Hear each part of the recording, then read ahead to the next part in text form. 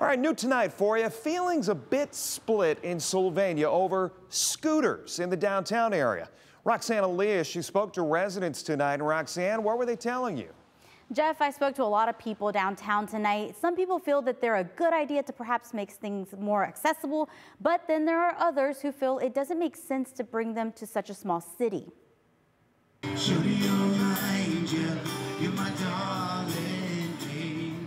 Music, drinks, food.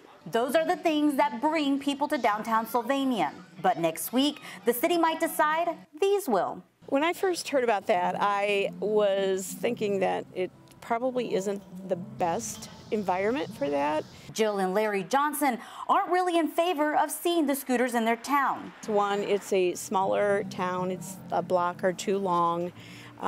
It's a quaint, nice, settled in kind of feeling. I don't feel like that is one necessary because there's not that much territory to cover. After seeing the success of scooter programs in other cities like Toledo, Sylvania's Streets Committee will meet Monday to discuss the potential of one here.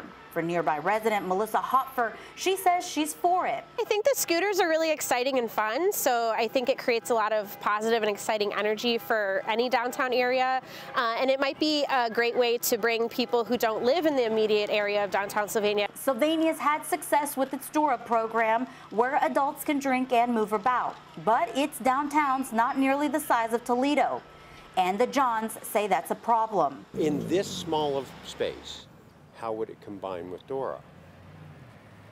I don't know. I can't imagine Dora and a scooter. I can't imagine Dora and a scooter. Okay, or people standing.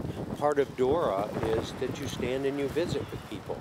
But the couple has faith the city will hear all sides and make their choice based on that. Hopford believes it's a way of moving the city forward with more opportunity for visitors. I think the scooters are really exciting and fun, so I think it creates a lot of positive and exciting energy for any downtown area, and it might be a great way to bring people who don't live in the immediate area of downtown Sylvania.